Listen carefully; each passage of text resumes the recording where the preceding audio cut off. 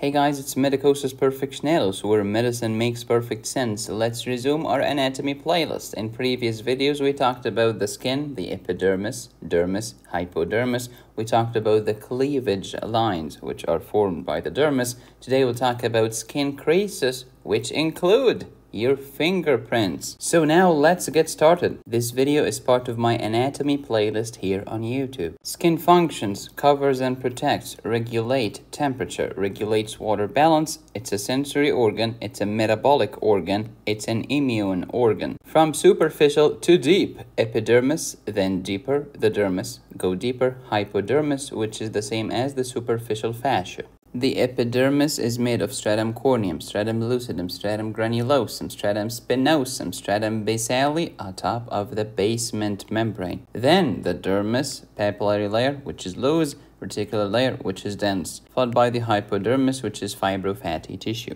The cleavage lines of the skin that we talked about in the last video are also known as relaxed tension lines. These cleavage lines are lines along the collagenous bundles of the dermis. You find them in a variety of distributions depending on the location in your body, and if the surgeon is smart, he or she should make the incision along the cleavage line to increase the chances of beautiful healing by primary intention.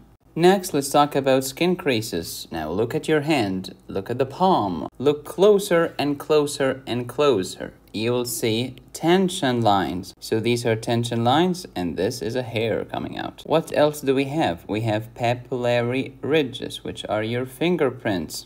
Next, we have flexure lines. This, look at your palm again. See your wrist joint?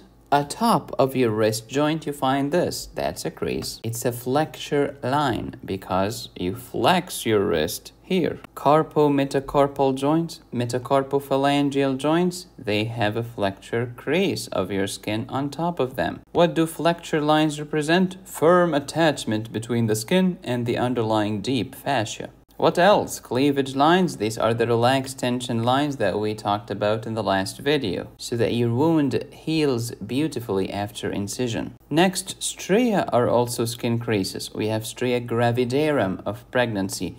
Any obese person can have stria, but if your stria are purple, think Cushing syndrome. But hey Medicosis, why did stria happen?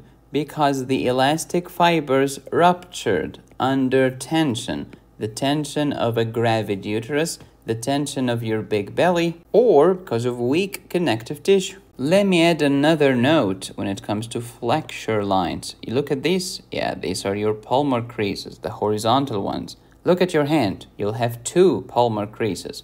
But if I have one, this could be Down syndrome.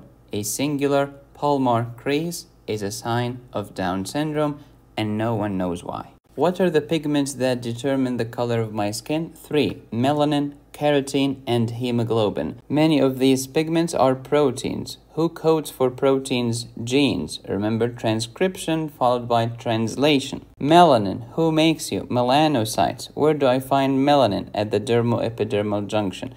Keratin, orange color, or yellow-orange. Where can I find you? Epidermal cells and subcutaneous fat. How about hemoglobin? Well, I'm inside the red blood cell. And where's the red blood cell? It's in the blood vessel. Where do I find blood vessels? In the epidermis? Shut up. Only in the dermis and underneath. If you found this video helpful, you will adore my renal physiology course on my website, medicosisperfectionalis.com. Thank you for watching. Please subscribe, hit the bell, and click on the join button. You can support me here or here. Go to my website to download my courses. Be safe, stay happy, study hard. This is Medicosis Perfectionalis, where medicine makes perfect sense.